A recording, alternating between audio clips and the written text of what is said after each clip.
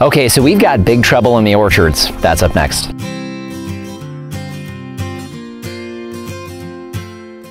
Hello everyone, this is Dwayne with Edge of Nowhere Farm, and we're coming to you today. It is extremely warm. It is the end of May 2020. So what we're doing today, we actually are dealing with a problem that we weren't expecting here on the new property. Okay, so I'm actually going to start here at one of our peach trees. This is our Florida Prince peach tree, or one of the 4. You can see it's doing fantastic, by the way, growing really, really strong, so we're happy with that. Now, one of the things that we had talked about and shown you is we already knew that we had bunnies, so that we had cottontail rabbits. And our cage, I'll link the video here where we talked a little bit about how we design these cages in order to make sure that those bunnies can't get to the trunks. So we already knew that we had that we had to deal with, so we've been covering our cage trees. Now, if Lori slides in a little bit closer, you'll see this is a peach tree. So we don't see a whole lot of damage on these because obviously peach leaves, from what I understand, are pretty toxic to animals. But you can see they still attempt it. So we've got some leaves here on the ground that they started to grab and then decided, no, not a good idea. So either way, this does a good job of keeping the little cottontails at bay, and they can't get anywhere close to that trunk. Now you can see we also added some bird netting here just to make sure that they couldn't get up here a little bit higher. I think hindsight being 2020, and I think I had some comments from you guys, probably a better option to go with hardware cloth around these trees as opposed to this particular type of fencing, but we never had an issue in the past. Now, cottontails are one thing. What we're finding is that we have something a little bit bigger. We're a little further back in the orchard, and I'm actually next to one of our plum cherry hybrids. So now this tree was growing really, really well. In fact, it was probably, about this tall, I would say, give or take. And we came out one morning and noticed that several of our trees had been cut basically in half. And it might be hard to pick up because it's growing back really, really well. But we found out very quickly that we have jackrabbits in addition to our cottontail rabbits.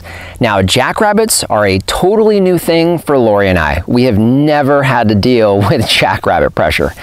So we come out, we see these trees half-eaten, and boy, let me tell you, to say we were upset and frustrated is an understatement.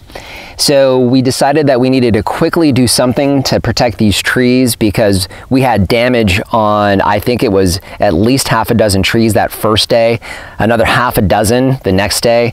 It was getting bad. So we came through and we added some chicken wire, also added hardware cloth on a few of the trees, basically just to make sure that they could not get back into here. Because we made the mistake of thinking that the bird netting that you saw on that other tree a moment ago would help with the problem, and it didn't. They bit right through that and then literally started eating the branches off the tree. In fact, we have our Katy apricot tree that was eaten twice because we made that mistake. And literally she was going into this hole, putting her head down, and was eating further down towards the trunk. Big problem there. So what we've done is we've obviously extended this and made sure that we don't have any jackrabbits having the ability to get in here.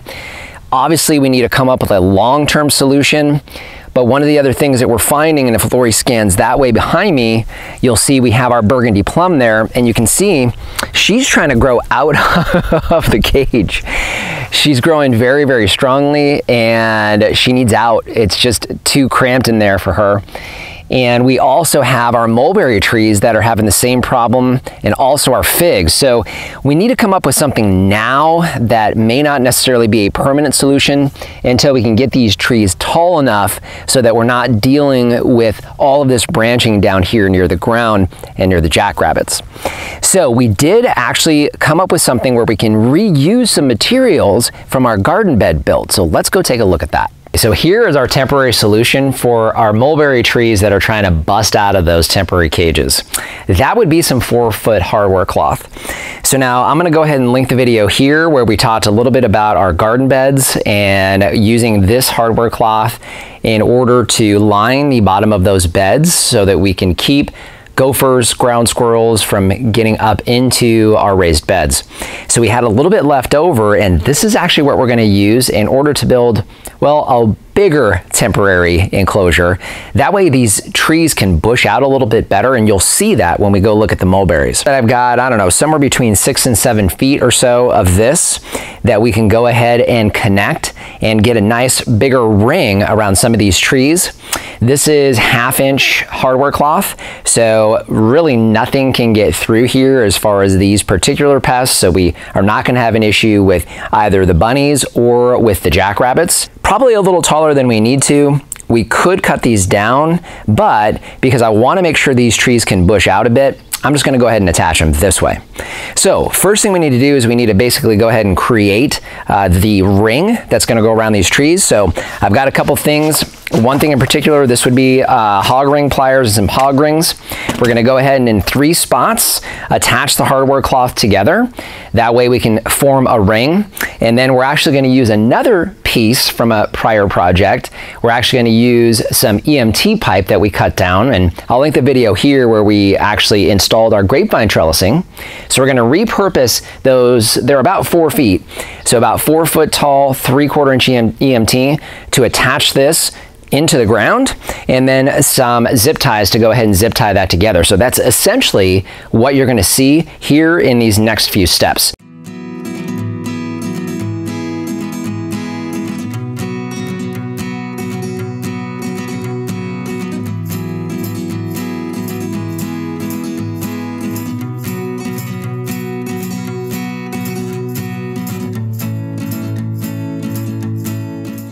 So here we are, we're actually out here in the mulberry area. This is one of our contorted mulberries, and you can see she's having some issues being locked up here in here nice and tight. We got a branch that's grown out, what, probably a good 6 inches or so from the other side of this bird netting. We're going to have to cut that. But what I really wanted to show you is down here. So we already have the bunnies eating the leaves that are down here at the bottom. Now again, don't really mind that too much. However, you can see she just needs a lot more room. And of all of our mulberries, this one is the smallest. So definitely need to have more room. And you know what? In the end, I really don't want bunnies eating these. So what we have is we have our cage ready. We have our EMT pipes that we cut when we were doing our garden beds. We're going to use those as our stakes. You'll see us go ahead and install this one. One thing you'll notice is we'll move the wood chips out of the way on both sides so we can press them back up against the cage. And obviously we've got our temporary irrigation that we have run. So we're going to have to figure out how to pull that back and where to place that.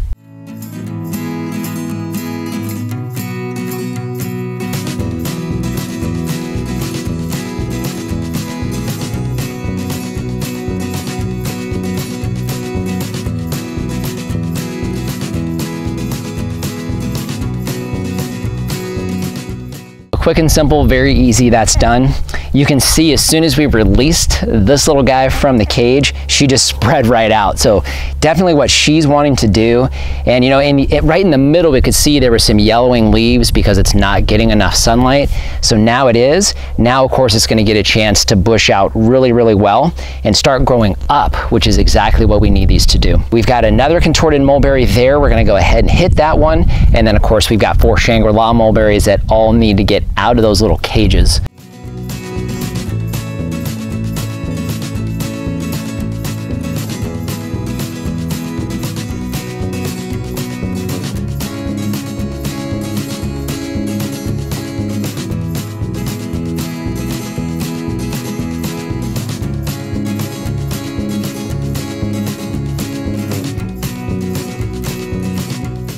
So you can see we've got these cages here around the trees. So a couple things, we talk a little bit about this when it comes to planting trees and mulberries. You know, you'll notice that we have the mulch right up against this trunk. That is not an issue because mulberry trees will root from the trunk, so no concerns there. Second thing is we talk about planting and as far as the immediate area around the newly planted tree. Now these trees have been in the ground for a couple of months now.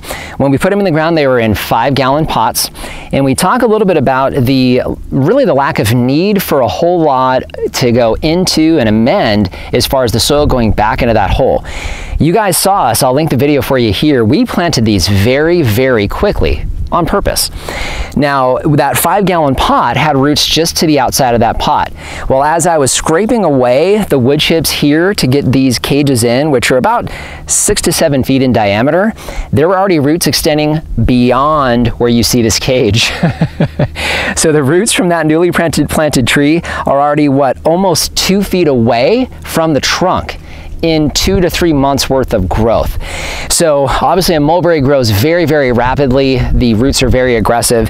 It's great to see that, but it also tells me we're watering a little too close to the tree already. We need to come out here with our watering. So either way, you can see we have the mulberries done. What I want to do, I want to show you one more thing, because we had already tested this out on another type of tree. We went ahead and did the exact same thing for our fig trees, and they were very, very happy about it. Fig trees like to bush out real well, and they definitely have plenty of space to go. And here in the middle of summer, they get really, really strong growth. They're really pushing on a whole lot of new growth, and they're already starting to fill in these cages. So definitely going to have to figure out something different.